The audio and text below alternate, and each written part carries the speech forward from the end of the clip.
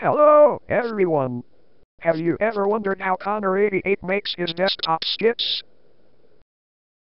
Well, today is the day that you learn.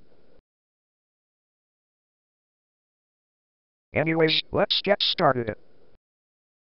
The first thing you need, of course, is a virtual machine. I would personally recommend VMware or Virtualbox. Secondly, you'll need a recording software. Bandicam is used on this channel, but it's possible to screen record with other software as well. But why use Bandicam? Primarily because it's a lot easier to crop and edit the window in Bandicam. As you can see, I can easily select the VM area as the record area.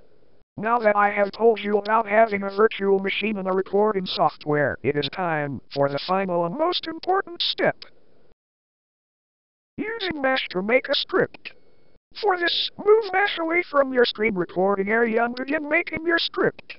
Then, when you're finished with your script, hide all your characters, with the auto add actions turned off, of course, and then begin recording. You can then click the play button in Mesh.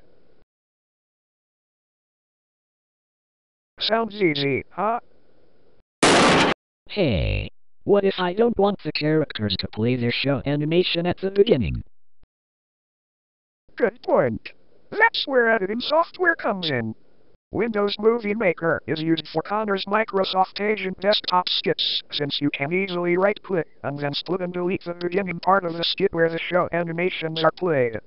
However, other editing softwares like ClipChamp should also work fine. Good to know.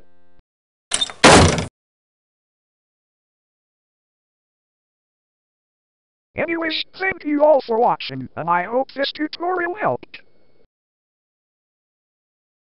Goodbye, everyone.